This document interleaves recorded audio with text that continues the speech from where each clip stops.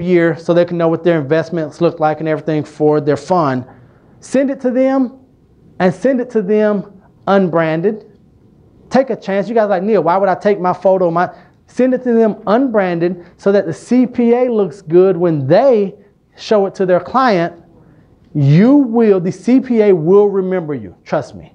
All right? Fair enough? All right. Another way to get through the gatekeeper. Another way to get through the gatekeeper is what we call persistent positive action. Persistent positive action. And that is just going in when you don't need anything just to say, hey, I didn't need anything. I was thinking about you. Or call, hey, how are you doing? What's your week looking like? The same thing that we do for our aunts, uncles, moms, calling to check on them. When was the last time you think a gatekeeper was just asked how they were doing and then asked a follow-up question? So what did your Thanksgiving look like? What are you doing for the holiday season? Oh, I didn't need anything, bye. And then just put that into your database. Fair enough. That's one of the quickest ways. That's an action item that you can take today. If you did that with 2 or 3 of your gatekeepers, you would immediately become one of their favorite people. And when you call them and they answer the phone, they'll say, oh, hey, Neal, how are you today? All right? And then it just builds a relationship. It is not good enough to be It's not good enough to be an agent. It's not good enough to be a sales professional. What do we want to be instead? The. Everything that you do for the luxury niche needs to be targeted towards getting you to become the.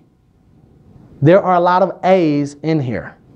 Right? Now, I just stopped at the letter A. Some of you guys have dirty minds. Like, well, yeah, there's a lot of A, whatever. Right? There are a lot of A's in here. But for your market, if you ask your clients, if you ask your prospects, who do you think about when you think of selling or, buying luxury real estate? If they don't think of you, if they can't name you specifically, you have not done a good enough job. Fair? So what are some of the ways that we can go from being A to the? A to the. I'm sorry? Improve service. Improve service. Small things like the videos, previewing properties, the executive summary. If you're working with sellers, most of the affluent clientele that we're looking to deal with, they have in some way, they have done business at a level that is superior to those around them, right? So they're either business owners or they've run their family.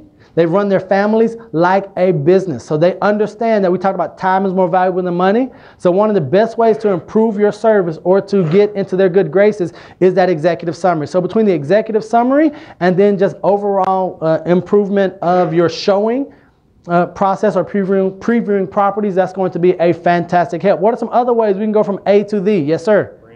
Branding. Branding is a fantastic way. People must know who you are. Now, our branding, one of the challenges when we go to asking for referrals with our branding is not going to be about me. The photos of me. I'm the number one this. I'm the number one that. We have to speak the language of service and respect to our clients. So build that into your branding. What's in it? We always know with them, right? We know what's in it for me. We know that's what they're asking, but is that apparent in everything we do with our conversation, our communication, and our branding? So people need to know, they must know what it is that you do. All right?